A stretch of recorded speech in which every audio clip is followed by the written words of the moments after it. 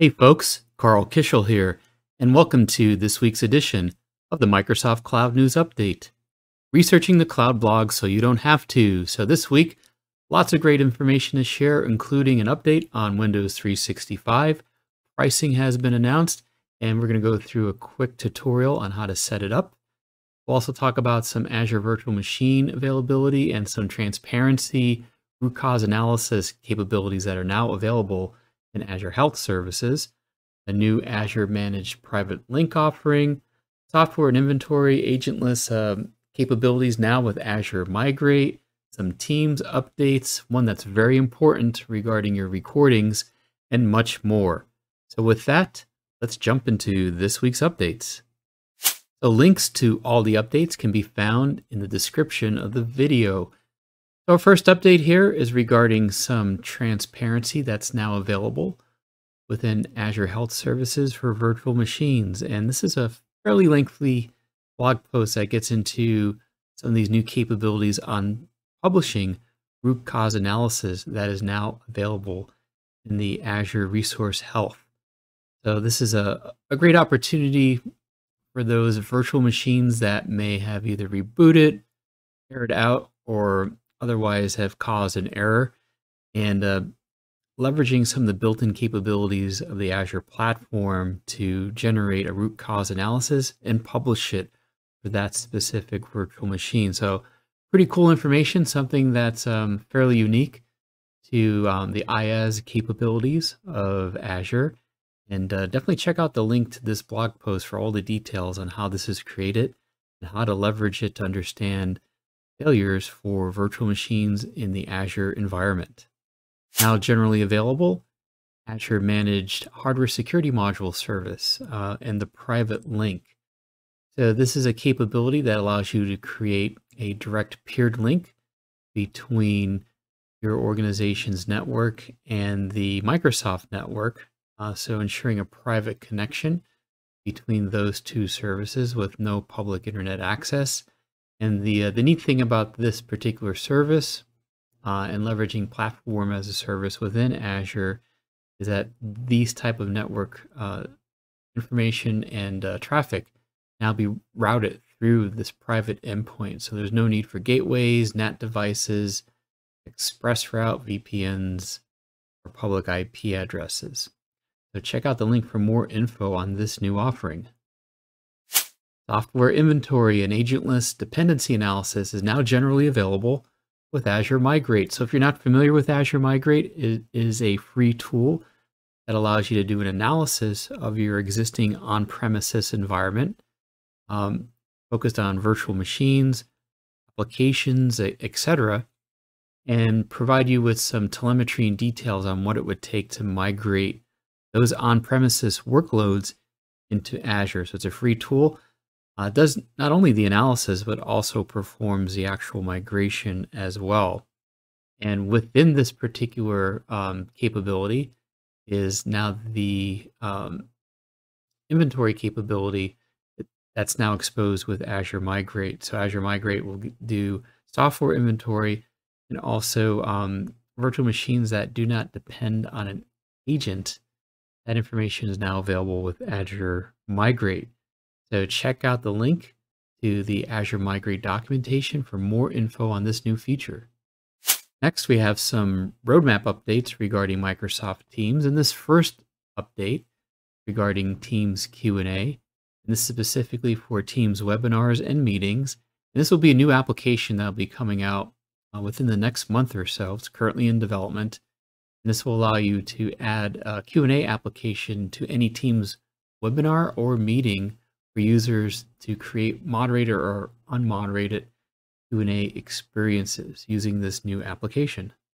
The next Teams roadmap update is this other feature currently in development. Again, it's slated for release within the next month, called Content from Camera. And this will allow you to share content from whiteboards, documents, etc. during a meeting. Your machine, laptop, PC, etc. will need a built-in camera or some type of USB attached camera focused on those particular artifacts, but allow you to draw in that as a secondary imaging or presentation method, presentation endpoint within your Teams meeting. So be on the lookout for this feature coming within the next month or so. And our next update regarding Microsoft Teams is the new recording experience. This is something we've talked about before, been published fairly well, I believe. Administrators have seen admin notices coming through their console, emails, etc. So this particular blog post is another reminder that as of August 16th, new Teams meeting recordings will be saved to OneDrive and SharePoint. And this blog post gets into details on why that's happening, but also how to leverage this new functionality to your advantage, particularly with the new streaming platform that's now built on SharePoint Online. So check out the link for all the details on this new feature and the implications for your users who record their Teams meetings. Detecting room occupancy with Azure Percept. So a couple updates here regarding Azure Percept and blog posts here give you some tutorials on how to leverage the platform. So Azure Percept, if you're not familiar with this, is both a software development kit that includes hardware. You can purchase it through the link that's in the blog post. The hardware kit is basically a high definition camera that's specifically tuned for use for Azure.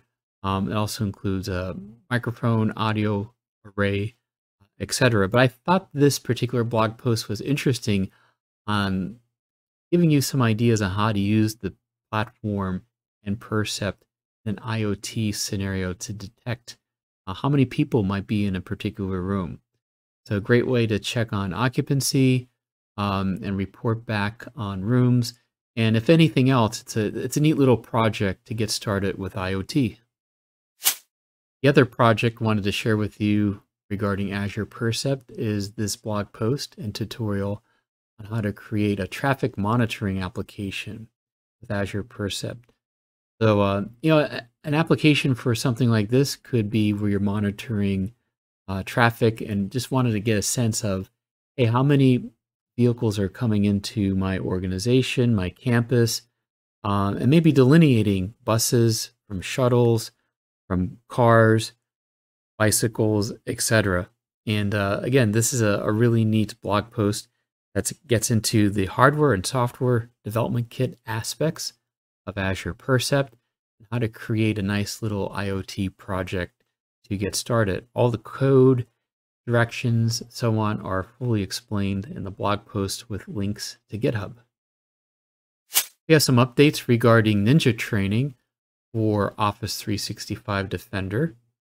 And this is a upcoming training, which is presented in various modules over the next couple of weeks. And it's fairly detailed. So if you do want to become a ninja regarding Microsoft 365 and Defender, something definitely to check out.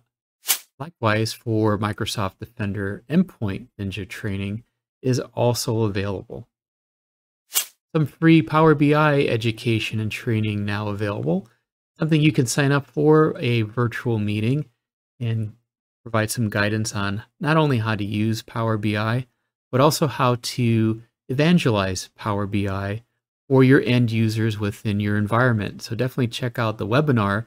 And also wanted to highlight the author here, Kendra, who has graciously volunteered her particular time. You wanted to get more detailed, more customized Power BI sessions for your organization. So her email address is shown here, and she has publicly reached out to say, hey, if you want to learn more about customization for your organization around Power BI sessions, give me a shout. And last but not least, a tutorial for Windows 365 and how to set up the admin and management features for cloud PCs. So this is a pretty comprehensive tutorial on how to create the admin experience and management experience for Windows 365. It's presented by the Microsoft Mechanics team. All the links, agenda items, etc. on how to set this up for the platform are in this blog post. And that concludes this edition of the Microsoft Cloud News Update.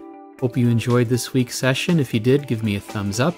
Don't forget to like and subscribe to the channel so you kept up to date on all of the publishing future updates that we will be presenting. We do these basically on a weekly basis, and if you want to be kept up to speed on when they are released, usually I release them at the end of the week. Feel free to subscribe as well. If you have any comments, suggestions, etc., drop a comment in the comment box. Take all comments seriously. I read everything. And also feel free to reach out to me via LinkedIn or Twitter at Carl Kishel. With that, I wish you well. Thank you so much for watching the video, and we will catch you next time. Take care.